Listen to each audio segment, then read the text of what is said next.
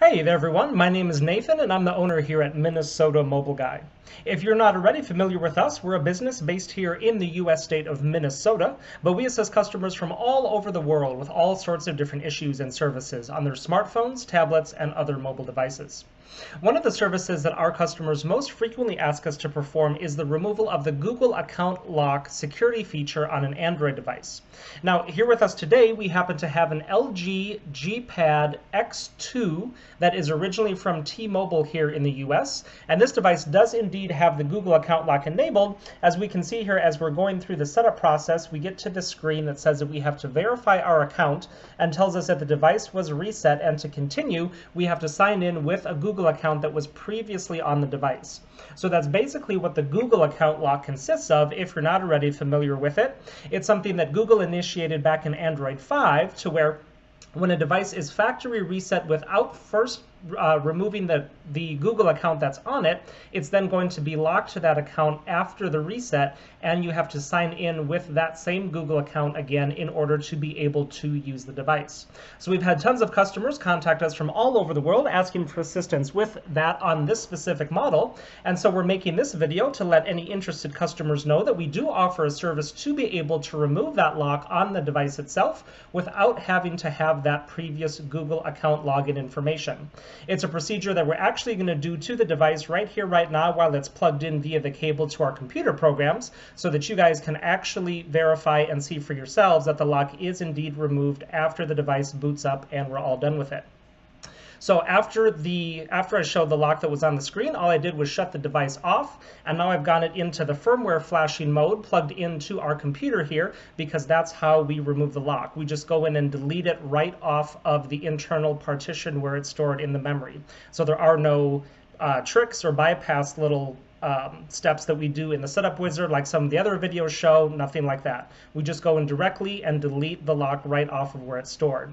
The problem with some of those videos showing you how to do it is that LG has teams of employees whose sole job it is to find videos like that, and then they make a note of exactly how it's done, and then they fix that exact trick in the very next software update.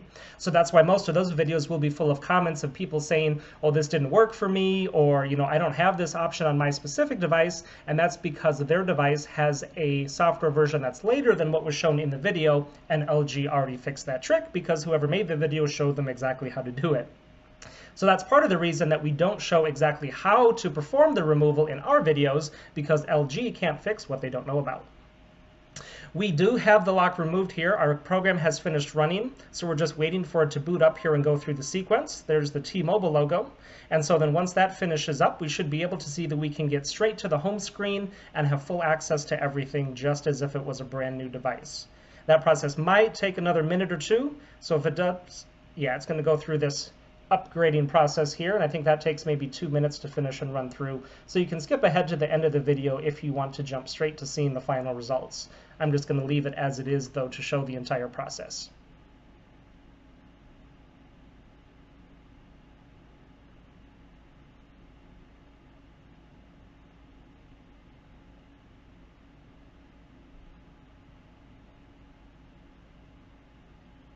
While it's doing that, I should mention that this is a procedure that we can do for just about anyone, anywhere in the world. You don't necessarily have to be located here in our area in order for us to do this for you. So that's why we advertise on sites that are visible anywhere in the world. You just have to have a decently powerful Windows computer along with a fast internet connection, and we can actually remotely go into your computer and perform the exact same procedure while you have the device plugged in.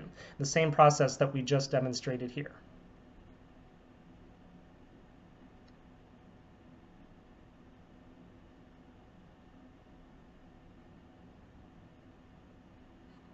Okay, so there we go. The device has powered up now straight to the home screen, actually. We can just swipe that away, and then we should be able to see, once we give it a moment there. Okay, there we go. So we have the home screen fully loaded up. We have access to all of the apps, the features, and the settings, and this is just like a brand new device that never had the Google account lock on there. While we have the device here, I'm going to go ahead and jump into the settings real quick just to show you exactly what we're working with. So if we go under the About Tablet section, There we go.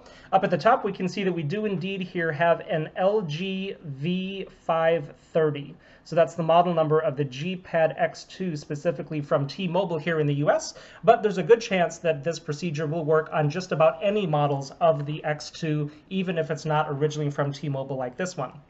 So, if you have an LG G-Pad X2 and would like help in getting the Google account lock removed from it, we would love to help you out with that, so go ahead and get in touch with us. All of our contact information will be right down in the video description, and I'll also put a slide at the end of the video here that has all the contact info there as well. Make sure to check out all of the other videos that we have on our channel, as we offer a lot of different services for a lot of different devices, and I'm sure you'll find something there that could come in handy. Make sure to hit that subscribe button while you're there also to be notified of all the new videos and services that we're constantly adding, just like this one. Y para todos los hispanohablantes, nosotros también hablamos español, así que ustedes nos pueden contactar sin duda. Thanks for watching, everyone, and have a great day.